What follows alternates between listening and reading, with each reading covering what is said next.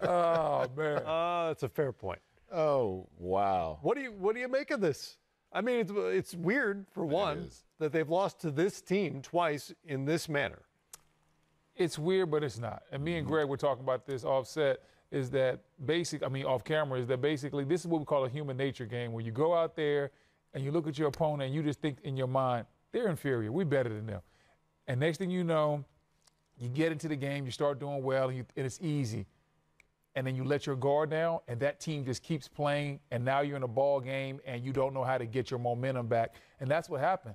Down the stretch, OKC stole the momentum both games, and the LA Lakers cannot get the momentum back, and that's why they lost both games to the Thunder. You know, one thing that's happened just with basketball in general, in college and the pros, is the three-point shot and the ability to take care of the basketball can equalize talent.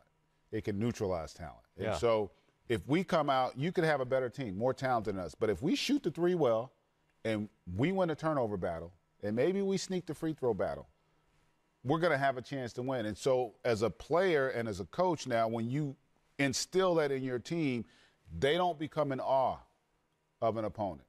They just understand it's all about math.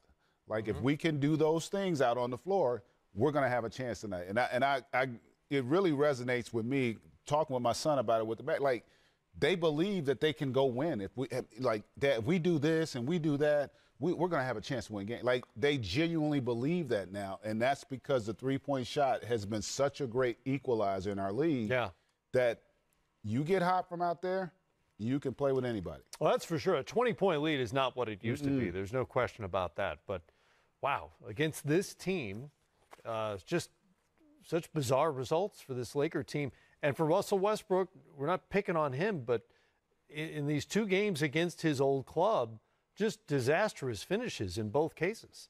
Yeah, and tonight for Russ, it was only 5 assists to 4 turnovers, and then he had the ugly turnover late where he's trying to, force the ball in transition. The ball just slips out of his hands and goes almost over the backboard. So there's going to be some people saying some negative things, but at the end of the day, it's a bad loss early in the season. The Lakers will be fine once they get LeBron back. But, when you add all these new pieces, it takes time for everybody to get comfortable.